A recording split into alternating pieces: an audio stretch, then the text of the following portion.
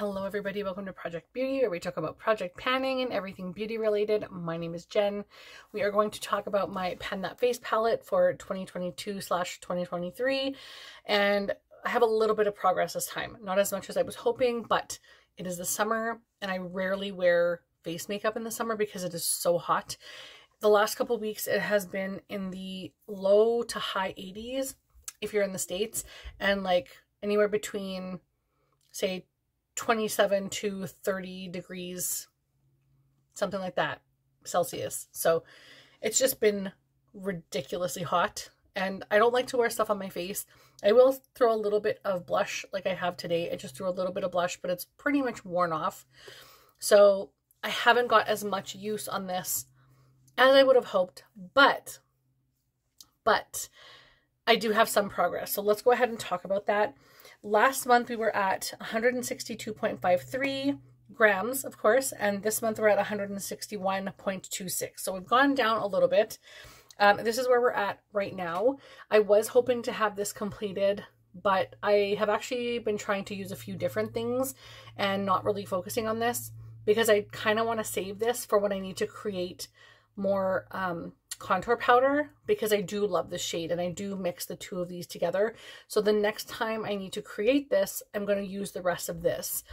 And I have used it a few times, which is why it looks like there's a lot of usage in here. But yeah, I most definitely need to finish this contour powder.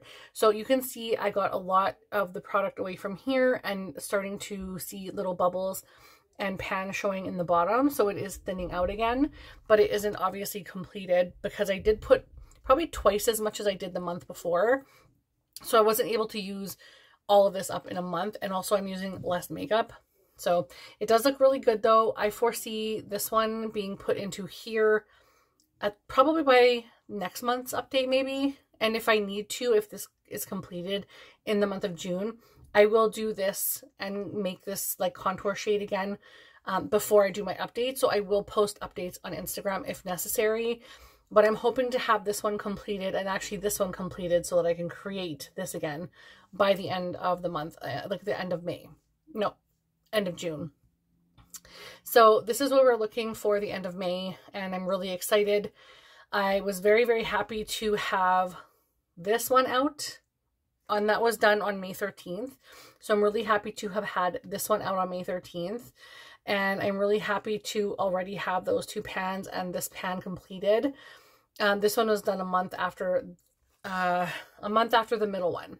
So this would have been February 27th completed. So there's 4 pans empty. This is a mixture of these two shades here. So once this is completed, I will grab from these two shades again and create my contour shade, which is a really, really beautiful, cool tone shade. It's just perfect on me right now. Just enough of a shadow that it's just a good effect. I really enjoy this color. I will need to add a hint more of the dark to it because I am starting to tan and use self-tanner. But I mean, I'm very happy with the progress. I'm going to keep pushing. And this one is starting to at least show some really good wear. So I'm hoping I can have this done by the end of the year for sure. But I will have to keep like adding this with something else that's lighter to create a shade that's good for my skin shade.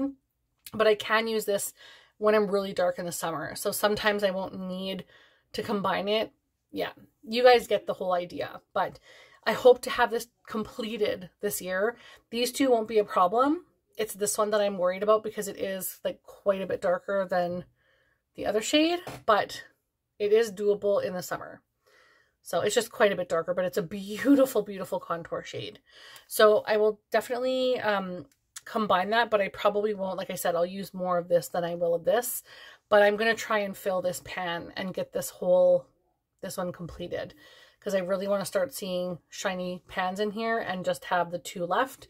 And then this one I'll have to combine with another item in another palette, which will be really great to get started on something like that. So, but that's everything. I don't want to keep this too long. So thank you guys so very much for watching.